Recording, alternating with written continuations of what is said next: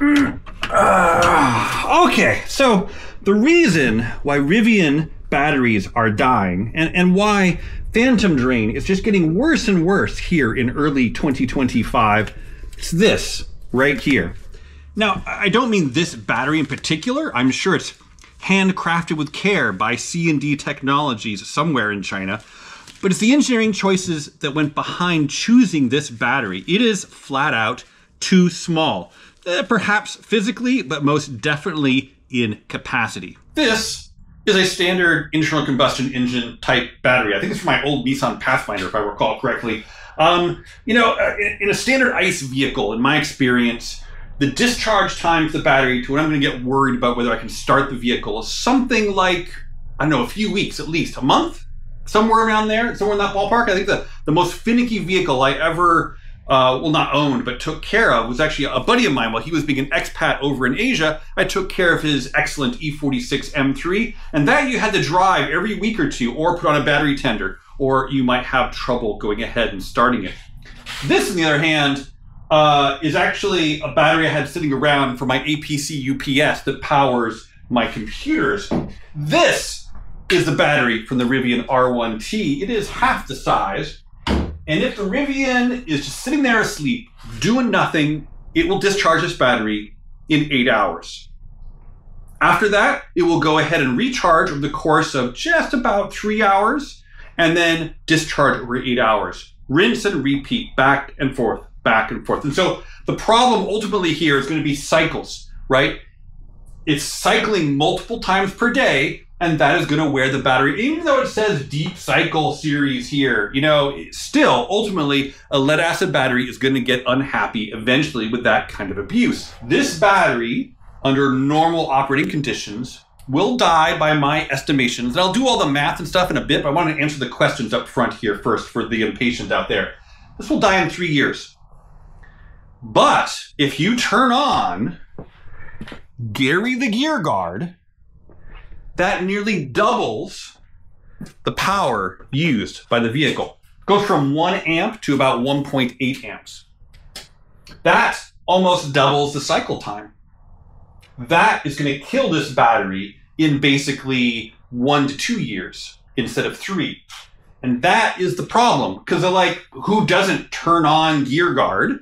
And some people may set things incorrectly or not have a safe parking spot at home, and they have Gear Guard running 24/7, not just when they're away from home.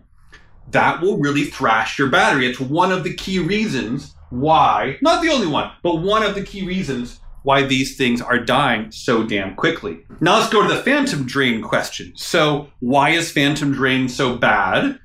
Because the vehicle has to turn on and recharge this battery all the time, multiple times per day. What Rivian has figured out is that, well, with Gear Guard turned on, of course, we're killing the batteries. So to fix this, instead of just allowing the recharging process to go ahead and take its 2 to 3 hours, they actually literally have a timer. And essentially they extend out that time when the vehicle is on and idle, and with powering the whole 12-volt system and the computers and everything from the high voltage battery pack, it now is on for 5 hours instead of 2 to 3 hours. And so that extends out the cycle time, right? So it keeps from killing these guys so quickly, but it also goes ahead and increases phantom drain. You kind of can't win. Rivian has to make a trade-off here somewhere. Now let's go ahead and go up to the computer and take a look at some actual detailed data on what's going on. Ladies and gentlemen, I give you the DCS-18 UNC R1T. Again, I'm sure this is a perfectly reasonable quality, decent AGM lead acid battery. I'm not casting doubts upon that in any way. I just think we're overusing this poor thing substantially. So, the first problem in this data sheet here, and I'll put a link in the video description down below to the data sheet if you want to look through it yourself. First bullet point right here, long cycle life, performance up to 5,000 cycles at a 30% depth of discharge, i.e. you're going from 100% state of charge to 70%. And up and down 5,000 times. So how much are we stressing the battery in the Rivian? Well, check this out. So this is from Electrify. This is yesterday, Monday the 24th. From coming over from the night before, we have an hour and a half worth of idle time. Then we have 4 hours of sleep time, and this is when the vehicle's asleep with the gear guard turned on, burning again 1.8 amps worth of power continuously. And over that 4 hours, it goes in and uses up that power, and it gets down to 12.2 volts, and then it turns on the charging system, and it charges here for, again, 5 hours, like I was talking to you folks, and then we go on and do other things, etc. So this cycle time is roughly a 9-hour cycle time. Let's look at that with an actual voltage graph. So here we are, we're messing around for the first hour and a half or so. Then we have a 4-hour discharge here down to 12.2 volts. The voltage drops all the way to 12.04 here because essentially as the systems turn on, it actually sucks a bunch of extra amperage out of the battery, so the voltage drops briefly, and then the high voltage battery systems turn on, and that kicks on the charger. You can see it recharge here, recharging for, I believe I've seen around 2 hours, 45, 2 hours and 50 minutes to recharge all of that power that was used, that roughly about 8 amp hours or so. And then it drops down to 13.5 volts and it just sits there looking at you funny for another couple hours.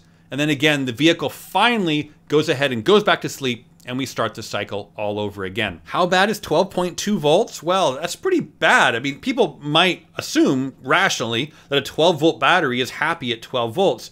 No, 12 volts is about discharged. Really, you should be 13 plus for a 12 volt battery. That's just the way things work. 50% state of discharge is pretty bad, and actually once the battery's capacity starts wearing down, this will get worse. So let's go ahead and go back to the data sheet and scroll down here. So sure, 30% depth of discharge here, and this graph is really weird, by the way, from 100 to 1,000, and then 1,000 to 10,000. So we can see here the 30% depth of the discharge. From 1,000, we go 2,000, 3,000, 4,000, 5,000 here at a nominal 25 degrees Celsius.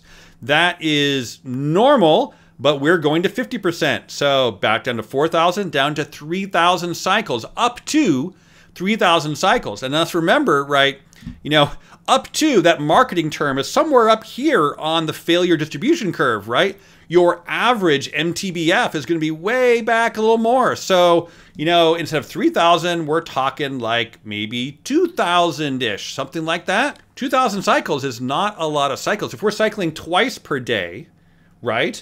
Well, that's 1,000 days, basically. That's essentially 3 years. And then if you go ahead and turn on gear guard, that cuts in half again. You're in the 1 to 2 year range to go ahead and kill your battery. That is why your batteries are freaking dying. One more thing from Electrify here. So I got my Rivian R1T PDM Max in early December 2023. And within a few weeks, I'd heard about Electrify. I signed up for a 1-month trial subscription. So I have data from way back then when the vehicle was brand spanking new. And actually this day, December 28th, 2023, is my first like long sleep where essentially gear guard was turned off. And this was actually when the vehicle was at the Sacramento Service Center getting alignment done and several other minor bits and bobs taken care of. That's a 7-hour sleep down here. And this would be the best, longest sleep my vehicle had all the way through until the battery was replaced.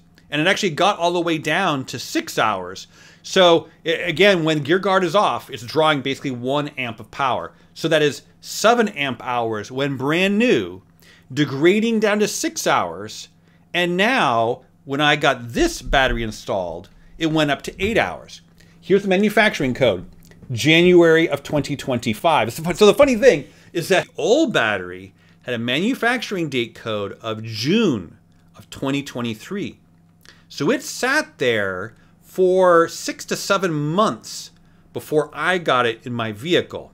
And so I wonder if Rivian has kind of a supply chain problem. I mean, it could be a bad batch of batteries. Could be. My educated guess, though, is a supply chain problem where the factory in Normal, Illinois, you know, probably gets the batteries by the pallet, no, not the pallet, by the shipping container full, right? And then they sit there for months, you know, poor temperature control, not having their voltages maintained, right? All the things that keep 12-volt batteries nice and happy isn't being done. And so over that 7 months, it degraded the battery. So I never had a good battery to even start with. And then this has bounced things up to to a full 8 amp hour worth of usable capacity. It's interesting stuff. And if you appreciate content like this, please like, please subscribe, please share it with your friends and family. Thanks for watching, and take care.